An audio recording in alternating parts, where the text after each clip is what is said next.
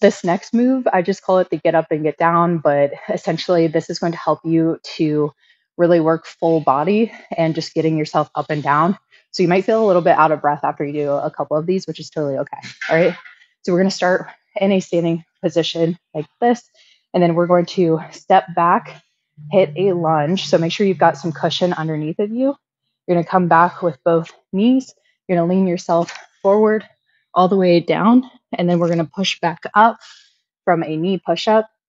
Walk your knees back up and up from there.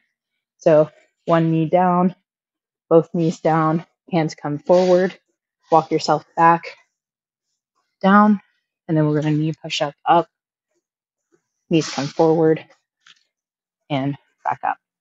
Right? It's kind of like a slow burpee, so it shouldn't be super fast.